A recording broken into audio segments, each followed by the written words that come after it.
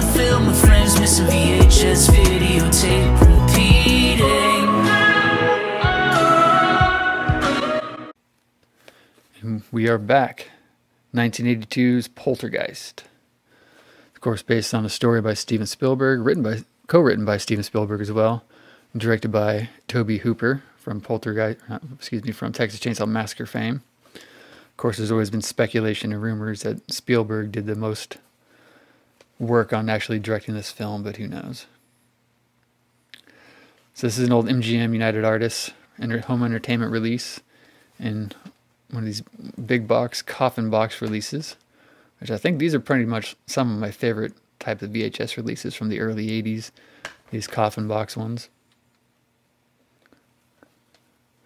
So I recently got this version off of eBay. It came with the sequel as well, which we'll be looking at.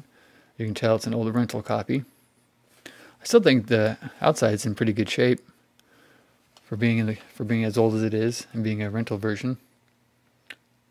It's at Anamosa, Iowa. I enjoy this film. I'm not a huge fan of the Poltergeist series in general. I have seen this film a few times and enjoy it. This is actually one that I've shown on 35mm film at least twice. I know definitely once. We did a screening of it for one of our weekly 35mm screenings we used to do. And I did it back to back with the entire Mad Max trilogy. So that was a Saturday where I spent 9-10 hours inside my booth doing reel-to-reel film projection on 4 different movies. So that was a fun, sweaty day. Dirk Blocker, that's a good name. So I never got around to seeing the remake of this.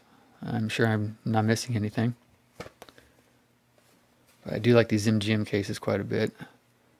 I think these are going to be ones that I look for.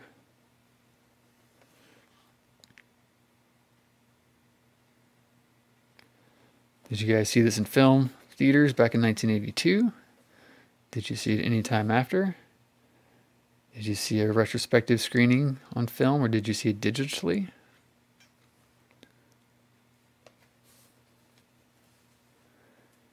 In 1982, Tobe Hooper directed Poltergeist.